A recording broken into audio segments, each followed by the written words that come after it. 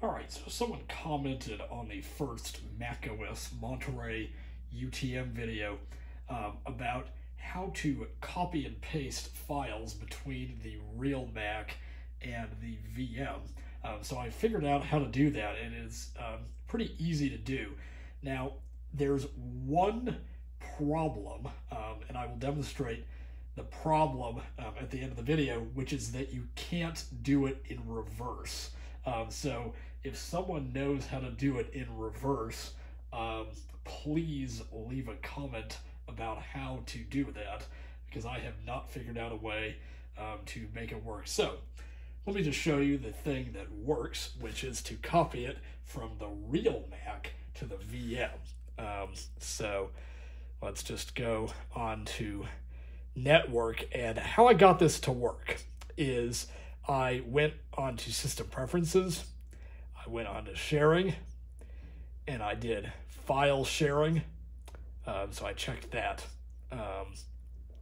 So we can see on our test Macs, let's go ahead and log in, and this is the virtual machine here. This is not any kind of like separate Mac that I have in the room. This is the actual Mac here. So let's go ahead and copy. You know what? I'm going to copy this to the desktop here. Let's copy this audio folder over. And look at that. The audio folder is copied on the virtual machine. Now, the thing that we cannot do is, like I said, do it in reverse. Let's try to do it in reverse. Log in here. Come on.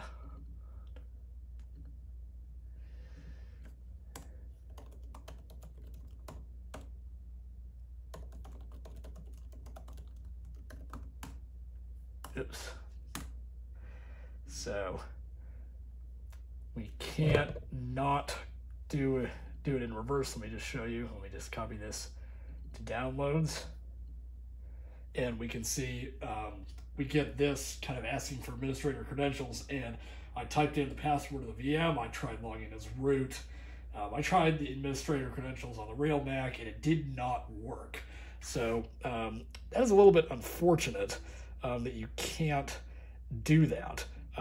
However, I think it's perfectly fine now that you can copy it from the real Mac to the virtual machine. And I think people are really going to enjoy that feature because you are able to do that. Now, I guess if you like happen to save a file on the virtual machine that you want to put on the real Mac, you know, you would have to figure out an alternate way to do that. Or, like I said, if you know of a way to copy it in reverse, that would be really, really great if you kind of let us know down in the comments. So that is this demonstration, and then all we need to do is just eject this, and sometimes it doesn't eject. So yeah, there we go.